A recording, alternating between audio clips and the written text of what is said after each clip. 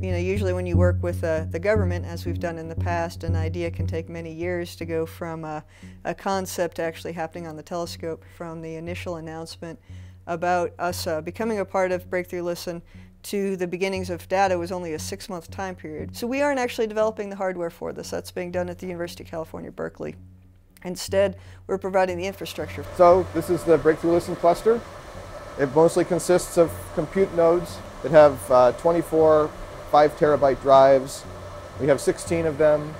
Works out to about 2 petabytes of storage. Each one has a Titan X GPU card in it for processing the data. And of course a 10 gig network card to bring in the data from the FPGAs.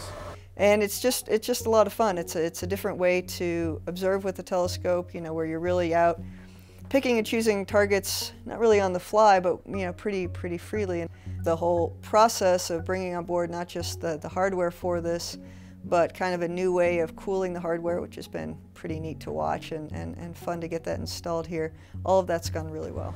So this room has its own air conditioner that was here before we came along, and they have a lot of their own equipment from the Green Bank telescope and other instruments in here.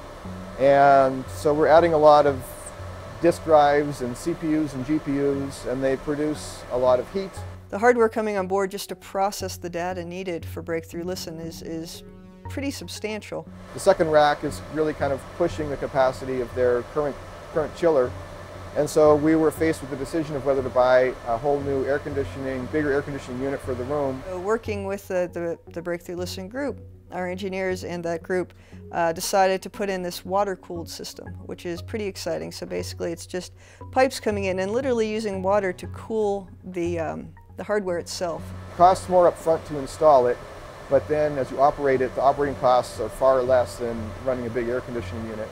It's way more efficient at heat transfer, because you don't have to cool the whole giant space. You just goes right to the hot spots on the chips where they get hot, and it's going to go outside to an outdoor heat exchanger that basically just has fans on it. The difference between the warm water temperature that the chips heat the water to and the outside ambient temperature, there's enough of a differential that the heat can, even though it's a hot summer day, the water is still warmer and will still get cooler outside and come back in cooler. And so this is great, and not only is it going to cool the Breakthrough Listen hardware, but it's a system that we can now use anytime we put a new piece of hardware in there. So if we're going to, say, replace or increase our spectrometer or our pulsar back end, we could actually use this technology to keep it cool.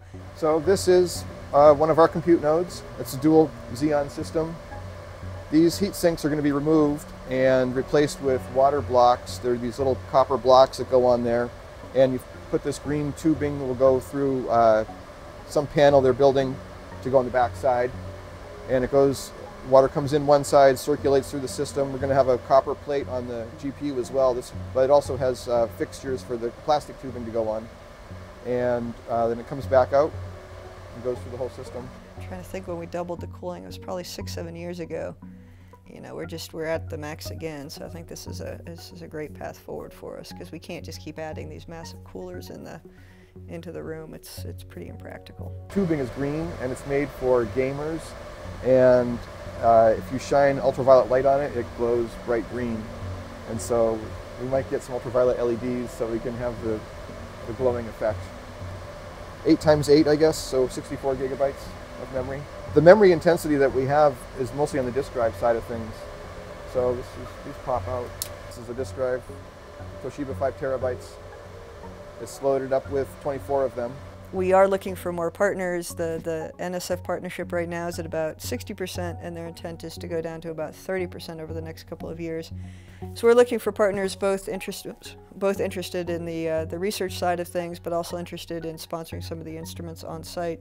Like I said, the NSF funding is going to continue to decrease, and we are needing to find additional partners here. West Virginia University stepped up very early on as a partner for us, and that's been wonderful. They've got a lot of students coming through now, which has been great. NanoGrav, which is a national pulsar group looking for gravitational waves using pulsars, has also stepped up. And then of course we have a major partner with Breakthrough Listen, which has been fantastic to really have them come through, not only on the funding wise, but the project itself is exciting, plus their willingness to use the data for other scientific projects has been very exciting too. No, they're all Titan X's. We're going to switch to 1080s now though.